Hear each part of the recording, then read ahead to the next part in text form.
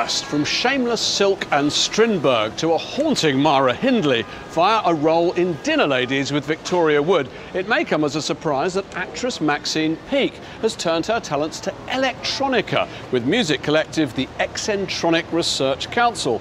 Their latest concept album tells the tale of the Pendle Witches, a subject close to Maxine's heart.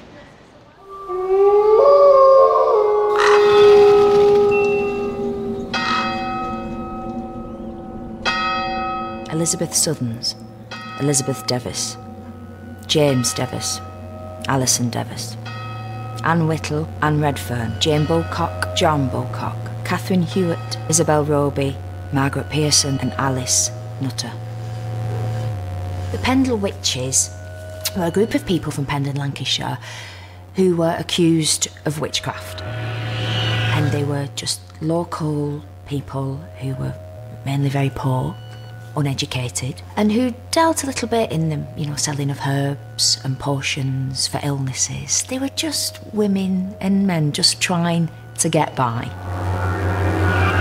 I'm from Lancashire, from Bolton, so we always knew they were the witches from over the hill. I grew up in the shadow of the West Pennines, and it was probably only when I got to about 17, 18 that I started investigating a little bit further. But I just thought, it can't be true.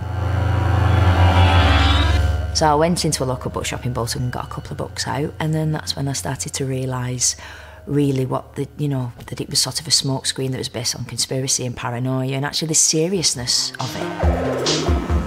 I got in touch with Adrian rather embarrassingly through Facebook, actually, and I just got a message from this guy saying, "I think you'd like my music." And I thought, oh yeah, well, and he sent me a track over, and I loved it.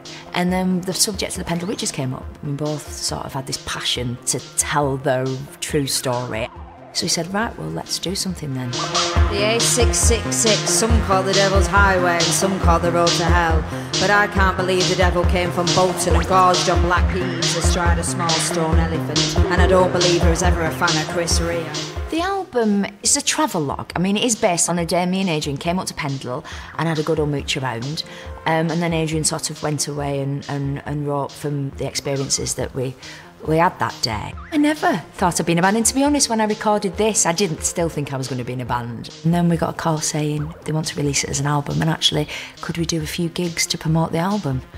And that's when I panicked.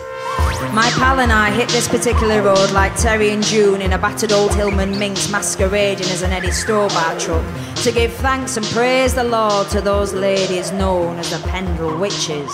Those uneducated, mostly very poor, sometimes a little bit daft, but then aren't we all women who were by and large unjustly hung by cretinous agenda-filled judges and their potty Reformation-obsessed word editors on the orders of the bully kings. Proof, if ever needed, that man can be a black dog.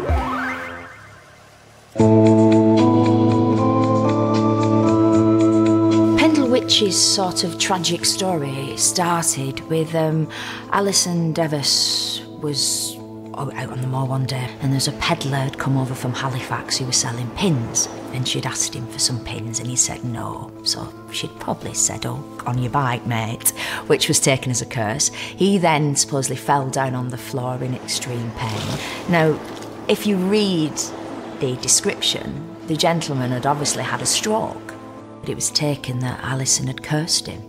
So then she was hauled in with her mother and with the family, and then other families who had been sort of connected with them had all then been accused of witchcraft. So that's how it started.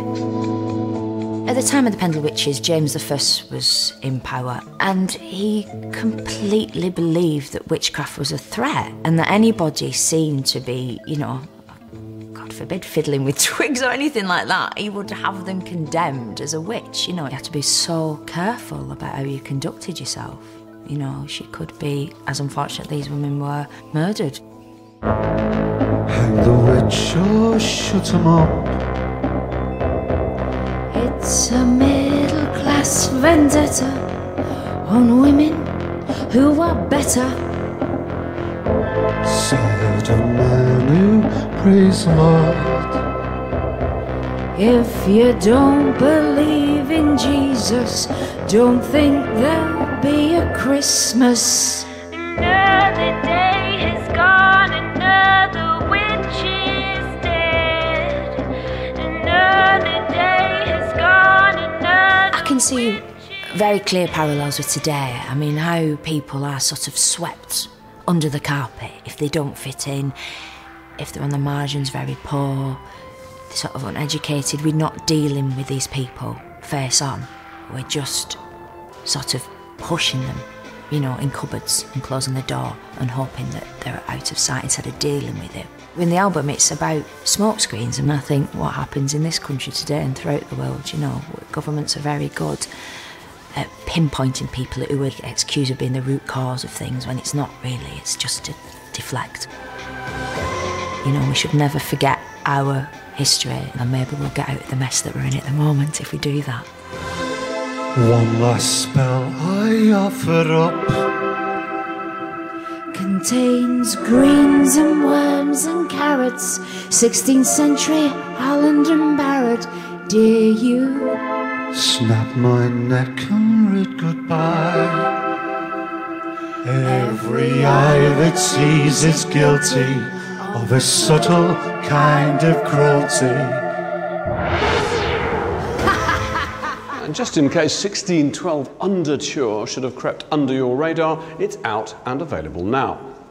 Now, there's a real buzz about Paul Thomas Anderson's new film, not least because it's loosely based on the story of L. Ron Hubbard, founder of Scientology. Mark Kermode